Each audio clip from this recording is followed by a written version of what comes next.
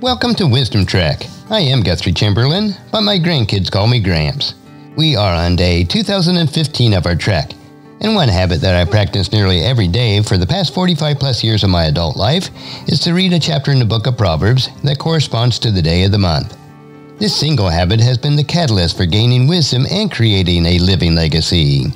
Adopting this habit in your life can do the same for you.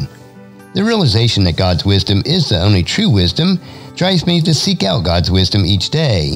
And there is no better way to do this than to meditate on God's book of wisdom. Wisdom is the final frontier in gaining true knowledge. So we are on our daily trek to create a legacy of wisdom, to seek out discernment and insights, and to boldly grow where few have chosen to grow before. Today I'll read Proverbs chapter 6. The Book of Proverbs, chapter 6. Lessons for daily life. My child, if you put up security for a friend's debt or agree to guarantee the debt of a stranger, if you have trapped yourself by your agreement and are caught by what you said, follow my advice and save yourself, for you have placed yourself at your friend's mercy. Now swallow your pride. Go and beg to have your name erased. Don't put it off. Do it now. Don't rest until you do. Save yourself like a gazelle escaping from a hunter, like a bird fleeing from a net. Take a lesson from the ants, you lazy bones. Learn their ways and become wise. Though they have no prince or governor or ruler to make them work, they labor hard all summer, gathering food for the winter. But you, lazy bones, how long will you sleep? When will you wake up? A little extra sleep, a little more slumber, a little folding of the hands to rest.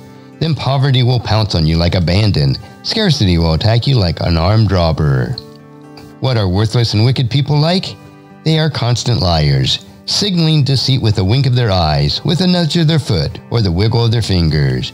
Their perverted hearts plot evil, and they constantly stir up trouble. But they will be destroyed suddenly, broken in an instant beyond all hope of healing. There are 6 things that the Lord hates. No, 7 things that he detests.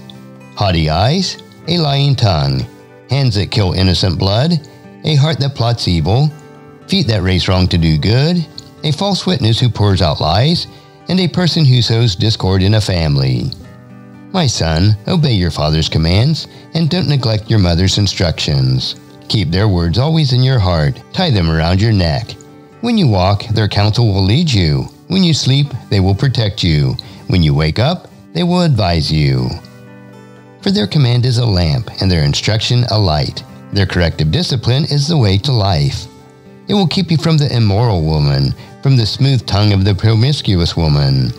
Don't lust for her beauty. Don't let her coy glances seduce you. For a prostitute will bring you to poverty, but sleeping with another man's wife will cost you your life. Can a man scoop a flame into his lap and not have his clothes catch on fire? Can he walk on hot coals and not blister his feet? So it is a man who sleeps with another man's wife. He who embraces her will not go unpunished. Excuses may be found for a thief who steals because he is starving, but if he is caught, he must pay back 7 times what he has stole, even if he has to sell everything in his house. But a man who commits adultery is an utter fool, for he destroys himself. He will be wounded and disgraced. His shame will never be erased. For a woman's jealous husband will be furious, and he will show no mercy when he takes revenge. He will accept no compensation, nor be satisfied with the payoff of any size.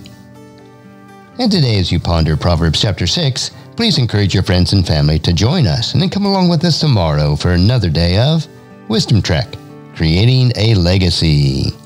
And thank you so much for allowing me to be your guide, your mentor, but most importantly, I am your friend, as I serve you through the Wisdom Trek podcast and journal each day.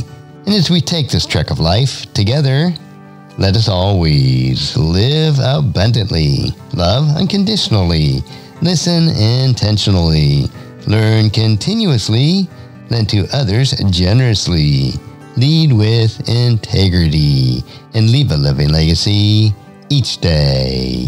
I am Guthrie Chamberlain, reminding you to keep moving forward, enjoy your journey, and create a great day every day.